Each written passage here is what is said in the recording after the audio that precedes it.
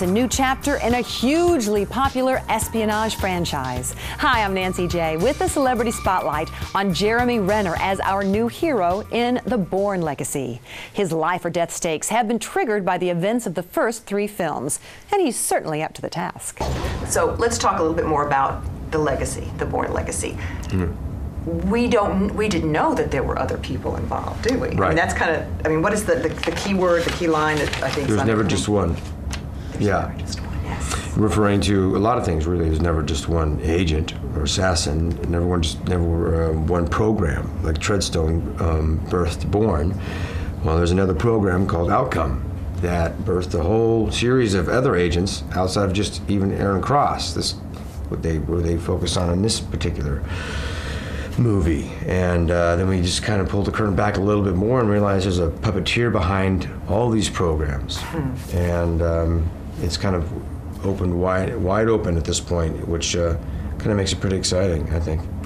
And I don't think it's important, but maybe not necessary if someone hasn't seen the other Bourne movies. I mean, this stands alone. Yeah, the movie really is, all the responsibility and pressure was for the fans, to please the fans. So I think ultra nerd fans, and not nerd in a bad way, but just people that are very, very like tuned in, dialed in, that love this franchise, like I love it. We'll be really happy. There's a lot of little Easter eggs and things that they'll find in there to be really satisfied, and a lot of answers to questions that they may have.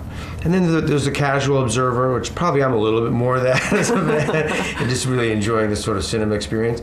I mean, but again, you don't have to see any of these 3 films prior and see this, and still, it's an exciting ride, and you get it.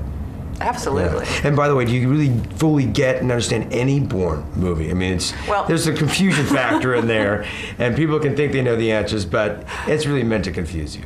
So you should be confused. It's okay. Thank you for that. Don't feel like you're not smart because you don't get it all. What's your name? Kenneth Kitsom.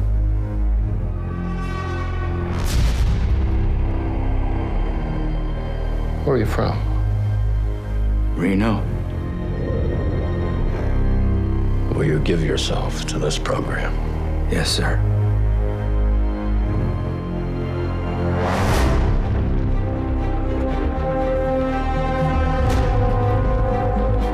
Right hand, please. Oh, that has healed well. Any diminished sensation? No. There is nothing that you wouldn't do for this country. You have the strength to do what's necessary.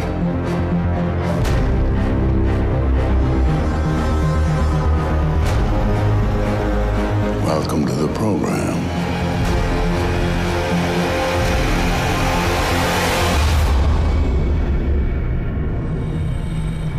Jason Bourne was the tip of the iceberg.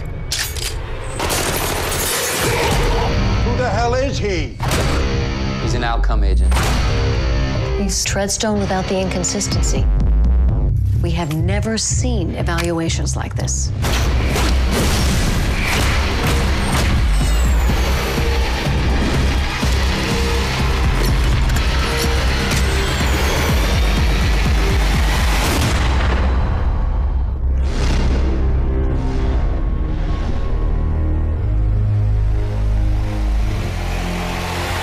Now, one of the things I really liked about Aaron Cross, and you as an actor, because we've seen you in so many dramatic roles and very serious, or maybe the bad guy, you actually have a great personality. Well, I mean, in real life and in the movie. No, I loved that. Right. Well, you know, it's I don't know, it's my interpretation, I guess, of things. People are only limited to what they see and have experiences of, and I get that. But, you know, I started doing, you know, silly comedies and things like that in my career, and just sort of kind of the things took hold. And I don't know, aren't we all complicated? Aren't we all have interesting things about us and what we reveal about ourselves? Jeremy Renner is amazing. I can't wait for his next one. So look for the Bourne legacy in your real-time theater.